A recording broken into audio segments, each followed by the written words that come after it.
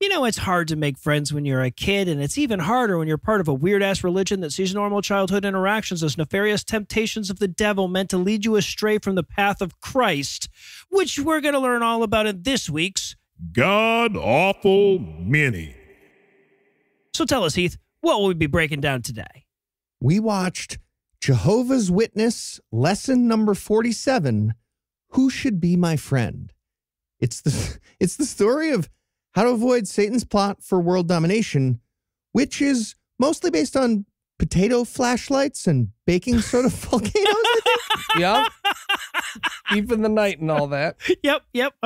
So that's Satan and his roundabout plots. And Eli, how bad was this mini? Well, if you loved the overly smooth, uncanny valley of early 2000s Nickelodeon animation, but you wish it was positively bursting with the psychosis of America's most obvious cult, you will love this movie. It's the second most obvious after Scientology. But yes. Yeah. So is there anything you guys want to nominate this one for being the best at being the worst at? Yeah, I'm going to go with best worst, trying to figure out the bad guy as I'm going through it. Mm-hmm. It's really confusing. So it starts, the bad guys like kids who go home in a minivan that get picked up at school, but then it's like, okay, no, it might be the potato flashlight. That might be the bad guy. Oh, no, the Jews. The Jews are the bad guys? No, science. I think science is the bad guys. Ultimately, we land on science. Yeah, Mm-hmm. So I was going to go with best worst Bible character. Ooh. Right? So a big part of this is like this fanfic about Martha.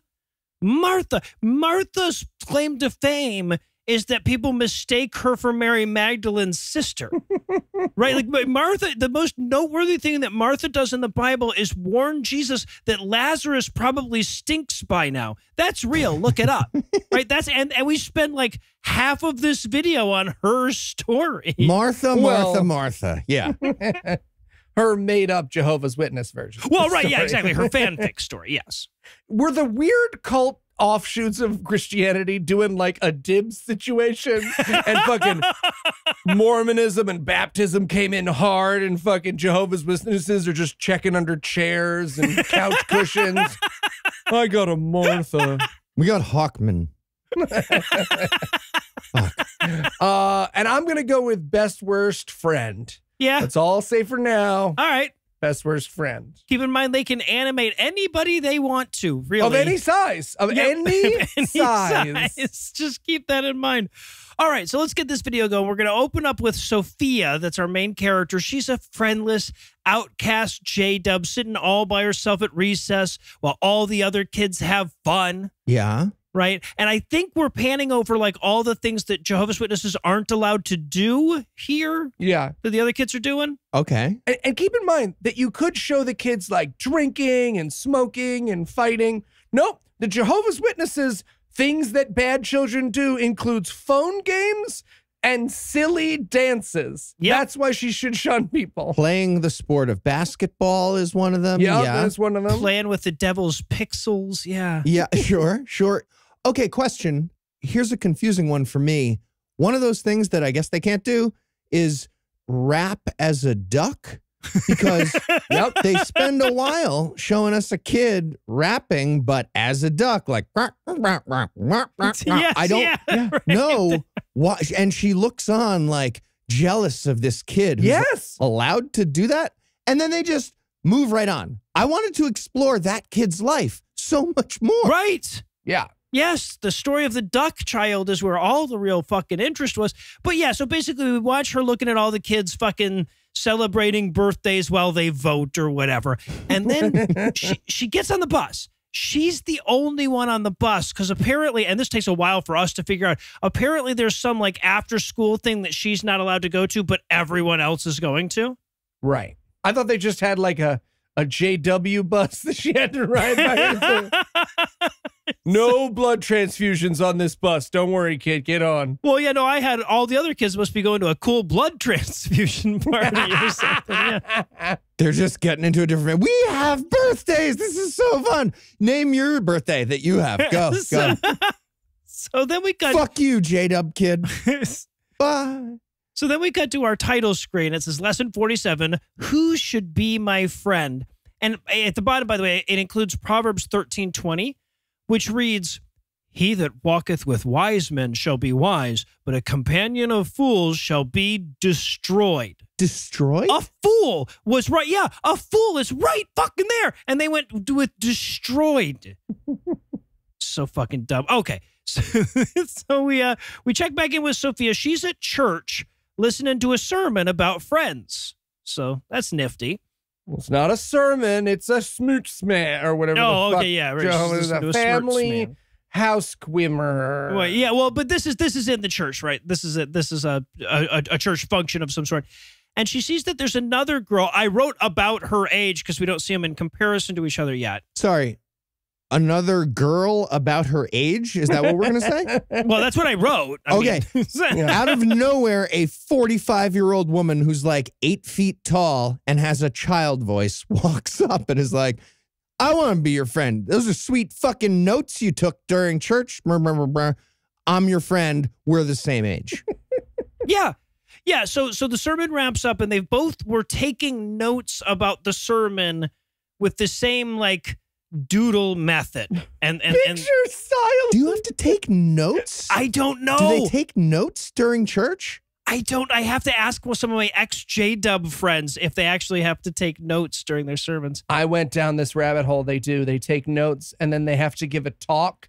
This is what they're referencing. They have to give a talk to the other children about the notes they took in church that they were all at. It's the worst, most least imaginative cult ever. Oh. It's like someone was sitting in normal Christianity and they were like, not enough homework. More homework. Yeah, because we learned that this girl, this is Lydia, the 45-year-old girl that she's going to befriend. Lydia and Sophia have been assigned to do a talk together, and they'll have to work on that at some later scene. I was really hoping we would flash over to like whatever youth group this is, and Lydia is the only full-grown adult. She's just been held back in JW chat 5 times. Yeah. She's just like Dwight at karate class with a bunch of kids. Yeah, right.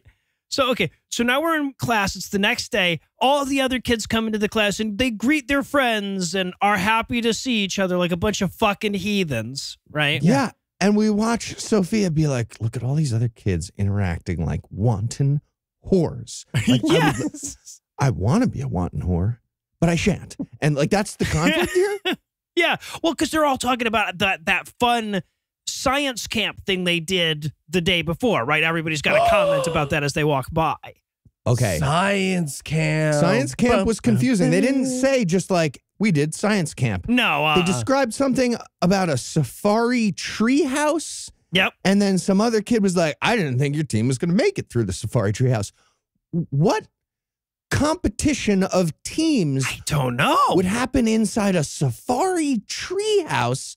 I was thinking about this forever. And they just move on. Right, yeah, because fucking duck rapping kid was there. Explain stuff. If we'd gotten his story, we would know.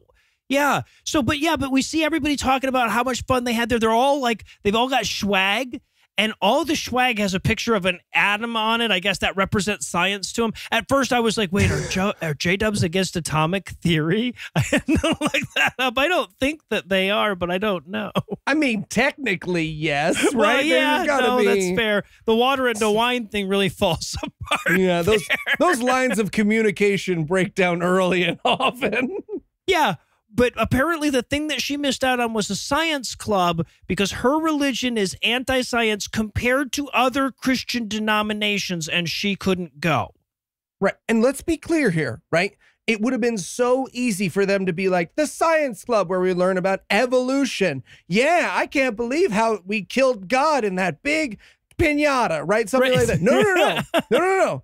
This is any science. The J-Dubs are just drawing the line at the word science. Yeah, this is potato flashlights, how the devil gets you. Yeah, exactly. Yeah, so we see her like wishing that she could be part of this. She goes to lunch and all the other kids are like, oh, you're good at science. We wish you would join our science team and help us with our potato flashlight. Right? Yep. Okay, that's the plot now. Yes. That like she's getting tempted by Satan and his light bulb wiring. Yes. Is that, are they like anti-circuit? They're anti-nucleus. Right. Maybe circuits too? Yeah. Yeah. Well, I don't know if it was the nucleus or the electrons that they were pissed about. It could have been both. But It's tough to tell, yeah. But she helps him with their science project because she's good at science. And then we cut to her back at home asking her dad if she can be in science club. Yeah. She's like, yeah, so it just seems objectively positive for me to join the science club and make friends. What do you think, Dad? And Dad's like, it's not, though. No. Right. Well, except Don't. Dad is actually more like, it's not though. Right. He's got this really thick Eastern European accent of I have no idea where this guy's from, but yeah, it's jarring. It's weird that I can tell that cartoon character hits his wife and kids, right? Oh, Jesus Like the Christ. way that cartoon character holds anger in his body, I know his family's unsafe. Yeah, it's not from the accent. Eli's not saying that Slavic people abuse their wives. He's just saying No, that. that's also true, and it's okay because they're white. But I'm talking Oh, about Jesus Christ. I'm talking about this cartoon right here. If he comes up to me, I'm like, you should leave your kids alone. I feel his rage as his daughter asks to go to science camp, and I fear for them. Yeah, this guy beats up Eli at a supermarket for sure. Yeah. For No, 100% sure. Yep. Yeah. But she's like, oh, it'd be great if I could be in science club and I could have friends. And the dad, though, his reaction to this is to be like, yes, but unfortunately, I picked a friendless religion for you, so you can't have friends. Right? Is the ethical thing that happened according to this video.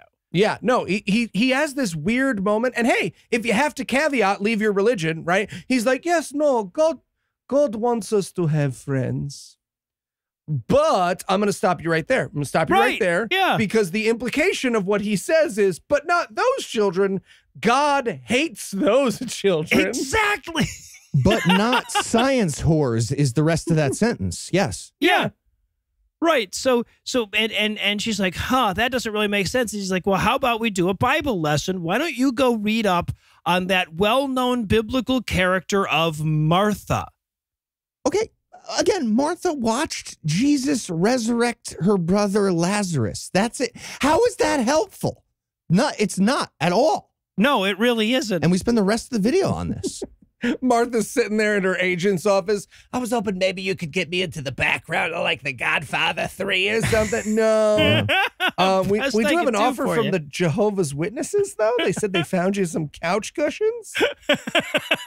How'd you like to be proof not to have any friends? Right, yeah.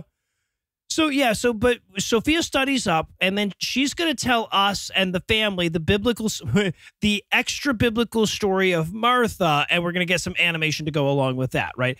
And it's just a tiny moment, but at the very beginning when they're introducing her, she says, Martha liked to cook. And it's so obvious, the movie trying to be like, see, kid stuff. We didn't go directly into our deeply nefarious and torturous philosophy. We said like to cook first. Cartoon. Well, Yeah. that part is kid friendly, but even before that, they're like, Martha is a Jewess. Yeah. And They Martha do like, introduce just her as a Jewess. really hard to spin that. If you're not Jewish, don't say Jewess like that. God. So Martha is the sister of Lazarus. She's also got another sister named Mary. No, not that Mary, or that Mary, actually. The fourth most popular Mary of all everybody. is Martha's sister. Her sister is in our movie. That's who we got. That's who we found under the couch. Yeah. But Martha, she liked to cook and clean for Jesus and his disciples because she's a woman. But some of her friends thought that Jesus was stupid. So we cut to one of her friends thinking Jesus is stupid. This is Talia, right? She's going to represent those kids with their damn potato flashlight.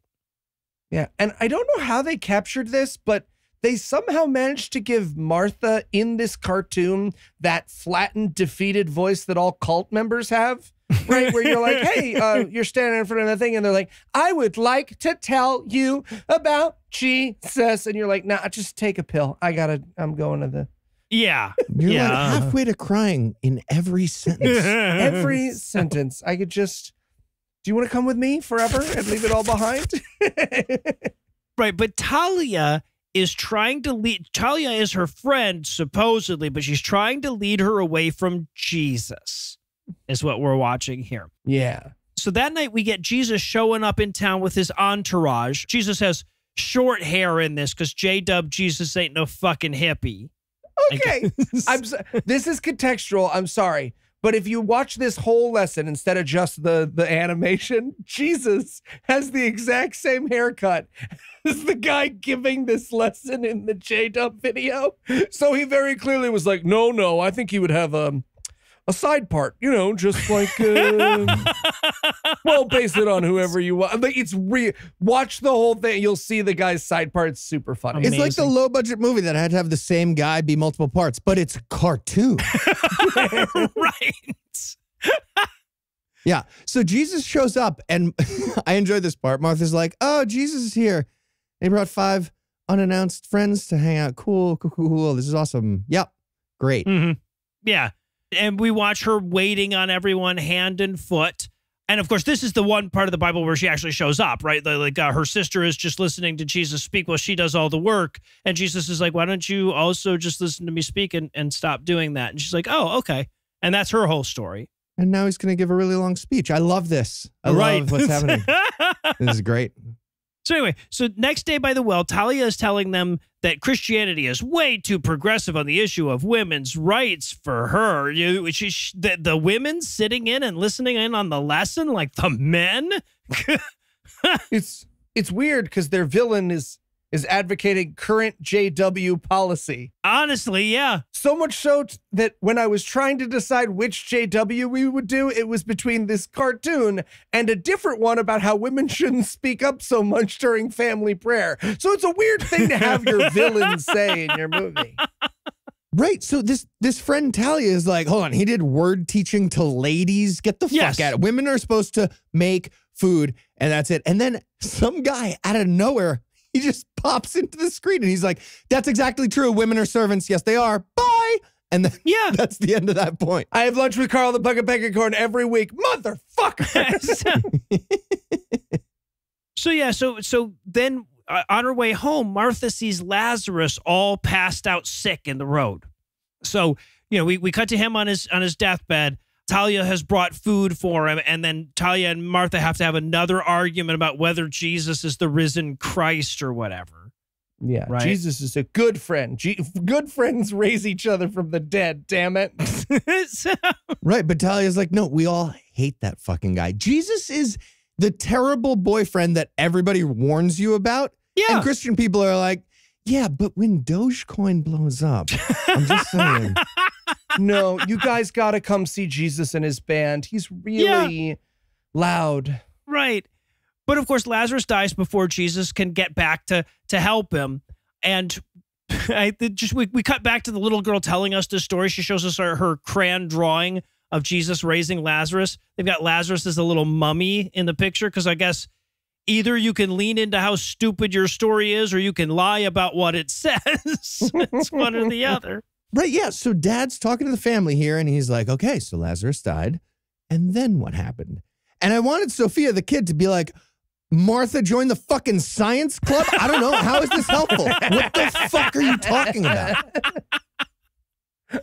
But yeah, and then the mom explains, but even though Jesus brought Lazarus back to life, a lot of the other Jews weren't convinced that he was the Messiah. And I'm like, yeah, it helps if you don't say that part out loud because that's where your story really falls apart, though. It kind of falls also, apart right I there. love that they can't help but do their stupid the Christ thing. This is just, again, one of the sad Mormonism took all the good shit. JWs are like, his name's not Jesus Christ. His name is Jesus the Christ. Yes. Because the idiots who started Jehovah's Witnesses were like, they don't say what his last name is. It's probably not Christ. We should clarify that and talk like bad ChatGPT generators when we talk about our Lord and Savior. They think they're going to get to heaven and he's going to be like, hey, guys, thanks, because everyone else was having a really hard time finding me in the phone book. They were looking under C for Christ. No, I'm not Jesus the Christ. I can see the confusion. No, just that. Also, in Jehovah's Witnessism, is Jehovah the name of God? Is that what they're using it for? Yeah. Okay. when they say it, why does it sound crazy every time? Like every J-Dub, it doesn't matter what part of the world they're from. Every J-Dub is from Minnesota the moment they say Jehovah. Right? Yeah. Why is that? Yeah, it's I guarantee you it's somewhere at a secret meeting that we haven't deserved yet. Is the like, all right, everyone, get together, gather up, Hova, just to really bother everyone else. Everyone else. We're doing the Stewie Griffin WH sound, but for our Lord and Savior. Yeah. So yeah, but Mom explains that people like Talia might seem like your friends, but they actually hate Jesus and would turn him in for the reward money in a fucking heartbeat. Well, and look, I would get that. I would understand that, right? Talia turning over Christ. But no, Talia's just like, I don't know. And she's like, hey, be my religion or we can't be friends. And Talia's like, I'm getting the fuck out of here. You seem like a nutbag, Martha. Well, right. Yeah, that ends up being the moral of the story. How do you know if somebody should be your friend? If they share your mom and dad's religion. Yes. Mm-hmm. That's what the whole fucking video is. That's what happened. So the flashback to the Bible is over, and Dad's like, so what did we learn about friendship? And the correct answer from Sophia would be like, no Jews. And he's like, and he'd be like, yep, correct. That is it, though. His exact words are, that's my girl. Yeah. Jesus, that's fucking dark. So yeah, so she goes upstairs to finish her homework. That is her Bible reading homework, apparently. And while she's up there, she prays that Jehovah will send her a friend. Okay, this is the best. Her little turtle looks over and he's like, what am I, fucking chopped liver over here? Am I not count? Well, no, the turtle doesn't believe in Jesus either. It's so good. She's praying to God, like, let me get one friend. I'm a child. And nothing happens because, God's not there. And she has to look over this sad kid and be like, turtle, does this count? Is this, I'm friends with a turtle. I wanted the turtle then to like put on a yarmulke and pull out a birthday cake. Shakes his head at her. Do a blood transfusion somehow. Yeah. But no, the turtle doesn't count. But just then, Lydia, the 45-year-old from church, shows up to help work on her talk. And wouldn't you know it, Lydia's wearing turtle earrings. Turns out she's a turtle fan too. Okay, I have to talk about how this was shot because I was so deeply confused by the eroticism. So Noah is right. She is wearing turtle earrings, but the way the movie shows that to you is she does a slow motion hair toss. And I was like, this little girl wants to fuck this grown up who came over to her house. I didn't see the turtle earrings. So I thought they were doing like a wah, na, na, na, na, na, na, na. Yep, and then the whole thing ends with Lydia going, you know what, Sophia, I think we're gonna be friends. So hooray, Sophia's prayers are answered. I'm 7 feet tall and 45, the end. Yeah. Yeah, right. All right, well, whether they intended it to be or not, the moral of this story is very clearly don't be a Jehovah's Witness. And I guess with that important reminder, we'll wrap up this installment of God Awful Minis.